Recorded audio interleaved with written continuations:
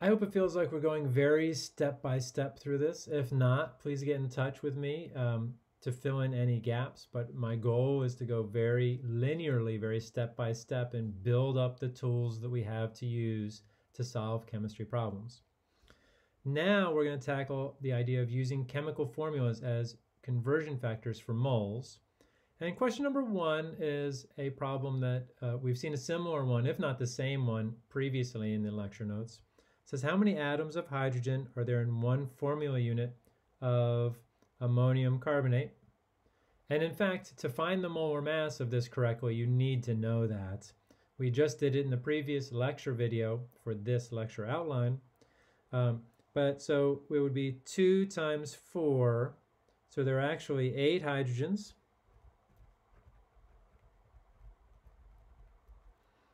In one formula unit of ammonium carbonate. In one formula unit, ammonium carbonate. And we've used this as a unit conversion before, where you can put one above the other, 8 hydrogens. And we've said per 1, and now I think we use formula unit though, and NH4 2CO3. Oh, I think we did ammonium sulfate before, so similar problem. Now we're going to ask the same question, but for moles. How many moles of hydrogen are there in 1 mole of this? And the short answer is the same. It's an 8-to-1 ratio. But let me show you how we could show you how to do the math for this. Not that we're going to end up doing it. But we have 8 hydrogens. And if we were to take this per 1 formula unit of ammonium carbonate, and if we were to multiply this times 6.022 times 10 to the 23rd over 6.022 times 10 to the 23rd, which is just 1, meaning anytime you multiply by 1, you're going to keep it a true mathematical statement. What we get up here in the top is actually 8 moles, because 1 mole has one of these. 8 times that would be 8 moles hydrogen over 1 mole of ammonium carbonate. And technically it's 8 moles of hydrogen atoms, but we tend to not write that. Once we get the units of moles in there, we're going to let that part go. And so it's just going to be 8 moles of hydrogen per or over 1 mole of ammonium carbonate formula units. So that's really the answer to this question. And this is going to be our new unit conversion factor in terms of moles. And pretty soon, it's going to be all moles. So we're going to leave behind largely atoms and molecules. It's going to be all moles. Moles everywhere. Moles for you, and moles for you, and moles for you. Moles for everyone. So now let me just write the answer down here. How many moles of hydrogen are there in 1 mole of that? So 8 moles. And now we'll just use H over 1 mole of ammonium carbonate. And so this is our new unit conversion factor. It's based on the fact that we've already done this for atoms and or molecules and or formula units.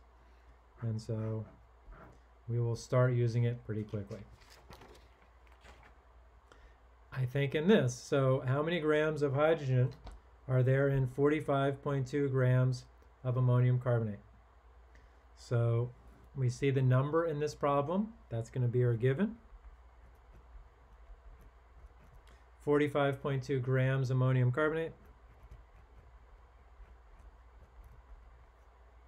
We're going to have a nice long picket fence for this one as well. And for this one, our final units are grams of hydrogen. All right, so here's one pro tip for this course is anytime from now on I give you grams and a formula, you're gonna convert it into moles using the molar mass. So pro tip, first unit conversion is gonna be a molar mass. Let's go ahead and do it and see how we feel about that next. Do we have the molar mass of ammonium carbonate? Yes, we do. We did it in a previous lecture video. It's 96.09 grams of ammonium carbonate for 1 mole of ammonium carbonate. And we want grams of hydrogen. And so our new friend, the conversion factor from the last page, says that for every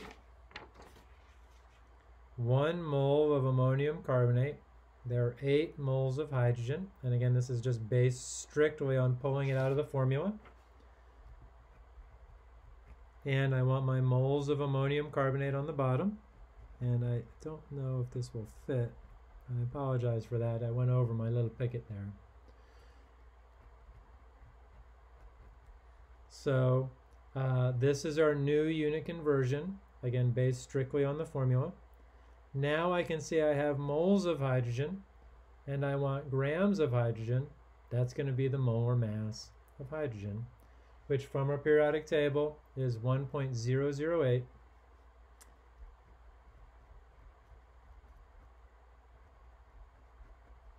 grams per mole hydrogen.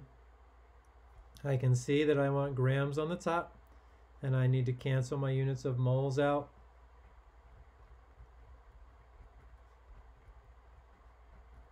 Like so. And if I go back, I have my grams and grams of ammonium carbonate canceling. I have my moles, top to bottom canceling. And now I have my moles of hydrogen canceling as well, leaving me with grams of hydrogen. Careful where you put your numbers, right?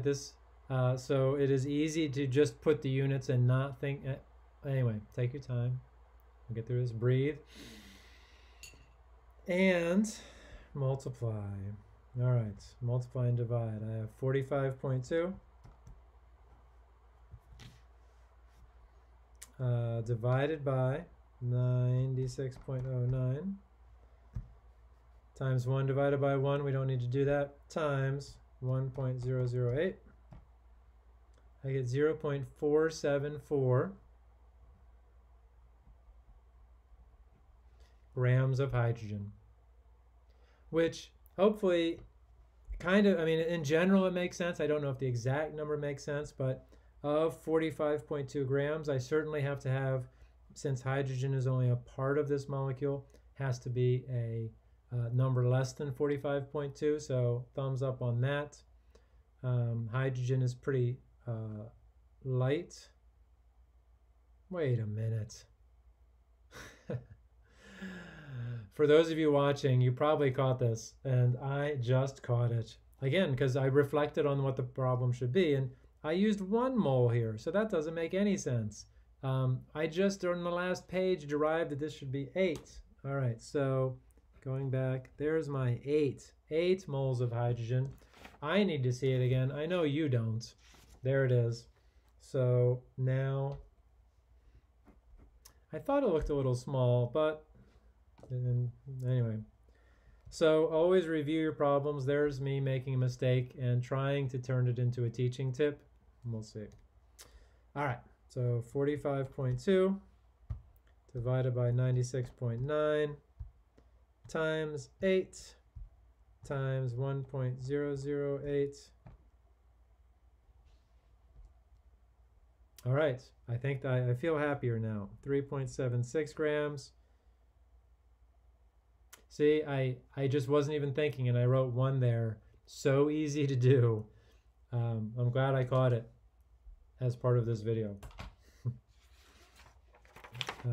All right, so Couple more examples. We're going to work this one, and then this one I want you to do on your own as part of your lecture outline. And put your answer down because I will be checking it. So for this one, it says how many grams of carbon are there in 91.1 grams of, well, this is the formula given, but really we know this is named acetic acid. We know it's an acid because it's got the COOH group in the back. And this is going to be a very similar problem. So given, and we're going to start all the way over here. Yep, still on the screen. 91.1 grams of CH3COOH. Nice long picket fence. And we want grams of carbon on the other side there. And as much as I like this structural formula for acetic acid, it's going to be more helpful if to find the molar mass. And let's see, I don't know. So I'm figuring this out as I go. So, but I am going to try and get, so C2, H4, and O2. That's my molecular formula. And that's going to make it easier to find the molar mass. We have grams of carbon that we're looking for. We have grams of acetic acid to start with. Whenever you get grams of anything, whether you know what to do with it or not, use the molar mass. I like to think of myself as a practical person. And by that I mean that if I can give you the pro tip of any time you turn this, you get grams of something, you turn it into moles, 2 points on exams. Well working towards getting your answer. And then here you're going to have our new unit conversion, which is going to be turning the basically counting atoms in a formula. And then over here you're going to have another molar mass. And step by step we'll get through this problem. Let's see, I have 2 carbons. Carbons are 12.01 grams times 2. I have plus 4 times 1.008 is 4 in a little bit. Plus 2 times 16, I'm going to go with just 32 there and enter that in. It's nice about oxygen. I get 60.05. And 60.05 grams of CH3COOH are how many grams there are in 1 mole. And you could use the structural formula, you can use the molecular formula, whatever's easiest for you as you work through this. I'm used to seeing acetic acid like this, so maybe that's why I use this as I go through. Now, inside this, there are 2 carbons, and I should write 2 moles carbon for every 1 mole of CH3COH, acetic acid. Now I have moles of carbon. I need grams of carbon. It's going to be another molar mass. As we already mentioned, 12.01 grams per mole is my last molar mass. And it turns out that quite often, although not always, when you get to this last step, it is oftentimes a molar mass too. And you can see that these 2 molar masses, one has grams on the bottom and one has grams on the top. Before I do my calculating, I double check. There are 2 carbons there. This is a good unit conversion factor. Well, let's give it a shot. All right, 91.1 divided by 60.05 times 2 times 12.01.